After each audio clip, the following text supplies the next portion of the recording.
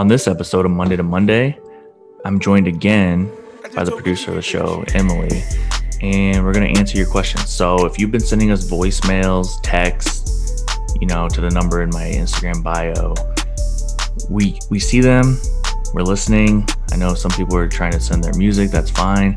Some people have questions about TikTok, NFTs, that's also fine. You could even just say, hey, sharing some love on a Friday, Monday, whatever, that would be nice too. Anyway, let's get into it. All right, so how's it going, Emily? Happy Friday. Yeah, it's going well. Happy Friday. My God. All right, so here we go. First voicemail. I'm going to play it. Yo, my name is Joel Ansett. The Instagram is just at Joel Ansett, JoelAnsett. I just saw the post about emerging artists and NFTs, and then I saw your comment, Mike, that said, leave us a voicemail. And, I'm just barely dipping my toes into what it would look like to collab in the NFT world. So no idea what I'm doing, but saw the post, wanted to hit you guys up. All right, have a good one. Thanks for the message. And yeah, a lot of people don't know anything about NFTs, and that's fine because it's still very early. There's some podcasts out there where you could really dive deep. Obviously, Gary V. Check out his V Friends. I think it's even vfriends.com. That's V as in Victor, EE friends with an S.com or whatever. Just Google it. But, if you study what Gary did, a lot of it's about access, right? And some people just make art pieces and there's no access, and that's okay too. But, do what your community wants. Yeah, my number one advice is talk to your community. In fact, educate them, because look, if you drop an NFT and none of your followers have a wallet for crypto or for NFTs, if they don't have a MetaMask, that's not going to be great, because then how are they going to buy it? You know what I mean? If they don't know what ETH is, that's not great. So hey, you could say to your Discord, your Twitter, whatever, you could say, hey, look, I'm thinking about doing an NFT. What do you guys want to see in it? And you could be honest, be like, I'm doing some research. I'm following what Gary Vee did. I'm on the Monday to Monday podcast. Or you could say I'm reading some podcasts about this. I'm listening, do whatever you got to do, but ask people what they want to see so you learn a little bit. But also, be like, who would want to buy my NFT? Because I want to have a real talk with you guys and educate you on how to buy it. Because if you sell the NFT and your fans buy it, that's pretty great. Fans, supporter, family. But if you sell the NFT and a bunch of random people buy it because they know you're a good artist, but they don't really care about you, they just want the NFT to flip it, that could still work, but it might not be what you want. You know what I'm saying, Emily? It's you want the people who care about you to buy the NFT. At least half of the NFT drop. That makes sense. Yeah. Yeah. Give them a pre-sale link. What's his TikTok look like? He's 149 followers. Whoa. Oh, 149, not 149K. Yeah. And what's his last video view count, or last three? Around 100. That's good. See that when we at VaynerMedia, the ad agency, we don't, I personally look for 10% engagement on views. When we work with someone, I feel like that's pretty good. So, if you have 100 followers and you're getting over 10 views, that's good. You multiply that, you have 1 million followers and you're getting over 100K views per TikTok. That's good. That's what I'm looking for. You get more than that, great. But if you have 100K followers and you're only getting 1,000 views, it's not the end of the world, but it doesn't look super great to the agencies and brands that are looking for influencers. So just keep that in mind. But that's cool. So yeah, you have any other comments on this call, or you want to move it on? I think we're ready to move on. All right, you could talk about the next call first. I talked too much on that one. All right, here we go. Hey, what's up? My name is Miles from a band called The Wonderlands, at The Wonderlands Band on Instagram. And I'm just wondering how, as an artist trying to break through, you can give incentive for your fans to even purchase your NFTs in the first place. I know creating them is a valuable asset, but as a smaller artist on the come up trying to break through, how can you incentivize your fans to get invested in your NFTs and think they're, valuable? Thanks. If you were dropping an NFT, what would you do? Like you personally, like I guess you could make an NFT that would give people access to watching you record some of these podcasts for 1:37 p.m., And people want that. People want all types of stuff. There's so many people on earth, It's like some people want to have your job and not in a weird way, or they just want an inside look on what you do every day, That's like, I know that in the back, in the back of my mind, I know that, but it's weird thinking about that. Like, well, it's like when you were applying for the job, didn't you want it or oh no? yeah. Well, then see, it's like even think back to when you wanted the job. Like a lot of people are at that point in their lives, Mm-hmm. That's such a good point. So if I was trying to drop an NFT, what would I do? All right, look at NFTs just like anything else. If you're selling something, whether it's lemonade or buildings, parking lots, whatever you're selling, people are only going to buy it if they want it. You know what I mean? Like I don't run around the neighborhood being like, hey, buy a tricycle off me to people who, are too big for a tricycle or like little babies. It doesn't make any sense. You know what I mean? It's like you got to sell stuff to people who want it. So like if you're asking why do people care about my NFT, figure out what they care about. If you know who your biggest supporters are, go to their IG, go to their TikTok, figure out what they're posting about, what they do, figure out where they live, make a Google voice like I did or actually how Emily came up with the idea. And it's like, people text or call, you see their area code. You know what I mean? And then you're from Cincinnati, I'm assuming based on the IG bio. I thought you were talking about me. Oh no. But yeah, I love Cincinnati. So, if people are from Ohio, Kentucky, right there on the border of Cincinnati, like whatever, figure out as much as you can about the people who you want to buy your NFT, then figure out what you guys have in common. If everyone trying to buy your NFT is also trying to learn how to play the guitar, work that in there somehow. Like the most rare NFT could come with like seasonal merch drops from the band, but maybe you also give some people a FaceTime guitar lesson because if they really like you, they'll be like, well, dang, I would just FaceTime the guy anyway. But if he's going to, teach me a little bit about the guitar, that's even cooler. You see what I'm saying? I feel like so many people think about NFTs like in terms of flipping them and making money off of them versus thinking about the added value of including some sort of access with them. Oh yeah, and I think we should mention the 25 days of POAP that's going on with 137 right now. All right, yeah, tell them about it. Oh God. I was hoping you would do that. All right, well, what I can say is if you don't know what it is, go ahead and follow 1:37 p.m. We have an internal WhatsApp. That's right. We communicate on WhatsApp. If you don't know what WhatsApp is, you probably don't have any friends and family that live across the international world, but that's okay. WhatsApp is amazing. And yeah, we use it. Gary Vee even uses it. So that's cool. Check it out.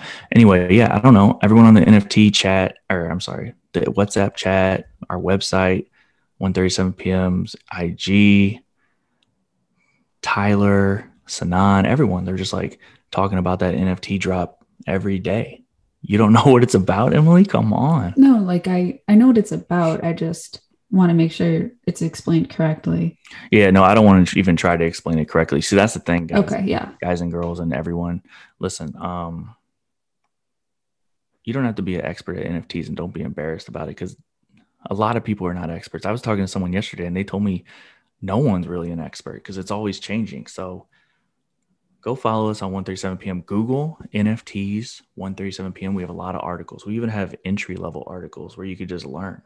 But what Emily's talking about, it's like a new hot thing in the NFT world, and it's kind of around, it's almost like attendance prizes, right, Emily? So it's like if you go to our event, you get a kind of like a badge or whatever, you get an NFT to prove you were there. So it might not be the most valuable event, but what if you went to like Michael Jackson or Michael Jordan's first basketball game? You know what I mean? That'd be kind of cool. And then you could have it in your wallet forever. I want cool things in my MetaMask wallet. Yeah, and with the 137.25 days of POAP, they're giving out a code word somewhere in across 137 content every day to get the POAP. Love So that. that's how they're doing it. All right. And here's the last voicemail. What's up? My name is Mike Mulda, and I am a videographer, event recorder, and I have videos of a variety of different musicians that I've worked with and wanted to see if there's a way to mint these into NFTs, collaborating with the artist to put them out as bodies of work. Love to speak with you more about that, see if that's something that is possible. My Instagram is Mike Molda, at Mike Molda, MikeMolda. Love to speak with you more about it and seeing what can be done. All right. Much love. Thank you. Have a great day. I mean, hey, it's like what's funny is a lot of the answers are kind of the same, but the only reason for that is because the game is the same. You know what I mean? It's like go back 20 years, and you were working with what you had then. So it's like I said, if you're trying to sell someone something, you better be selling what they want or you're going to get no sales. Sounds pretty simple, but a lot of people don't even think of that. I'll tell you something. I heard Gary Vee say one time, and I agree, the type of companies he wants to work with are the ones that are making money. And not because of the money, but because he knows it's a good company. Like it's like a proven theory. It's like, hey, you could run up on Gary and be like, oh, I have an idea for this, that, and whatever. I raised some money. People invested in me. I'm ready to go. And you see, that's like one option. But if you run up on Gary and you're like, hey, I'm not making a ton of money, but I have this idea and it's working. See, that's totally different because you're executing. You're seeing revenue. You're giving people what they want. So just keep in mind, if you're selling something, you gotta be giving people, they have to see the value. It has to be win-win, or people, you might have to educate people on the value, but if they don't see the value, I don't know, you might want to change your idea a little bit. Anyway, I'm looking at Mike's IG. I don't see all the videos, but he said he has a lot of music videos. So my opinion, when it comes to music and videos, it's pretty complicated when you're involving music files and royalties and publishing and everything in the NFT world. Obviously do your research, but what I would do is, if it's a live show, you could put the video file on the landing page and your NFT could be like the set list from the show. You see what I'm saying? It's like when people bring you here for one reason and they sell you something else, not to trick you, but kind of to make the transaction easy. So it's like, like if I was with a musician and we were in the studio, there's a lot of things in the studio that we could turn into an NFT, take a picture of, physically mail it to you, whatever. It doesn't have to be the song, but we could be like, hey, this is from the room where the song was made, or this is from the concert venue where the epic show was made. I filmed the show. I know the band's in on this NFT. We're all trying to give back, but we don't want to mess around with all the complications of music just yet. We're learning about it, but for now, you get the sparkly vest I was wearing on stage. You see what I mean? That makes perfect sense. Yeah, it's like, what I will say too is get into the NFT game if you want to, learn, and then make your next drop better. You know what I mean? Like you can't, it's like dropping music, you see what works, you see what people are reacting to, double down if you really know what you're talking about and you believe in a song. But it's like anything. When you run Instagram ads, run two versions, whichever one's working better. If you believe in the results, go harder on that one, It's like, you're not going to know unless you do it. Like it's cliche, but it's cliche because that's like true. And I agree. I figured that out with with podcasts too, like because I produce for everyone that's listening. Also, it's still crazy to me that people listen to this. Whoa. But it's like, I know, like, I understand that people do. But like when we're talking, it feels like it's just the two of us. Um, now I forgot what I was going to say. Oh, you said you were producing a bunch of podcasts. Oh yeah. So I do things that it's like, I don't know what's going to work until I try. Like the voicemail, I tried with another one of my podcasts and it just didn't stick. Really? Yeah. Like the You audience. you don't have to shout them out. Yeah, no, of course I'm not going to. But it wasn't like a shade thing, or not like, it's not because the podcast wasn't good enough. It's just that it didn't make sense for that kind of audience. Like, and we wouldn't have known that. And like, we wouldn't have figured that out for this podcast had I not done it for that podcast. Like, so just, you don't know what's going to work until you try it. So, You know, me and Emily are not the end all be all. You know, we're giving our opinion. I've been in the music world for, let me count. I don't know. Shit. Probably like 12, 13 years, right? And I used to tour manage, artist manage, producer manage, video director manage. I did a lot of brand deals on the agency side, the artist side, all that, marketing, TikTok campaigns, NFTs. Now I'm working with a bunch of brands on NFTs with musicians, music videos with brands. You know, I've done a lot. And so I bring the viewpoint from that perspective, all those perspectives. But if you're watching this and you want to talk about anything we said, you want to quote us, you want to jump in the comments and be like, yo, I don't agree with this, that, and whatever, we're watching. So jump in the comments. We could have that conversation. You can never, hurt our feelings. If you don't agree, that's fine. Let's just talk about it. But the only reason I'm saying that is because like the last episode, Tyler from the team, he texted me and he said, yo, look at this comment. This person disagrees with you. And I'm like, that's amazing, because I'm just trying to talk to y'all. So like, if you disagree or you do agree, leave a comment. Like, let's have a conversation, Yeah, it doesn't have to be good or bad. It's just, let's talk about it. I know a lot of people have been seeing my IG posts and my TikTok posts. I did give a brief history of different worlds and viewpoints I've seen in the music world, but also for anyone who doesn't know, I've been working with Gary Vee for a long time, off and on and in different ways. But when you watch his YouTube meetings of the past, because, the pandemic kind of slowed us down, when he's meeting with musicians of various genres, I'm in the meetings. I might not always be on camera, but, I'm there. So if you guys have any questions, even if you're like, yo, I watched that meeting with Gunna, I watched the meeting with Keed, Tierra Whack, Nipsey Hussle, rest in peace. Rest in peace forever. But if you watch any of those meetings, Faruko, that was a good one. That was recent. That was after the pandemic. You were in that one. Yeah, I'm in that one. And then we don't film them all. Like we just met with Nicky Jam's people yesterday. Nicky Jam's on tour in Europe. He couldn't join us. That's fine, but we'll be talking to him again soon. We didn't record that.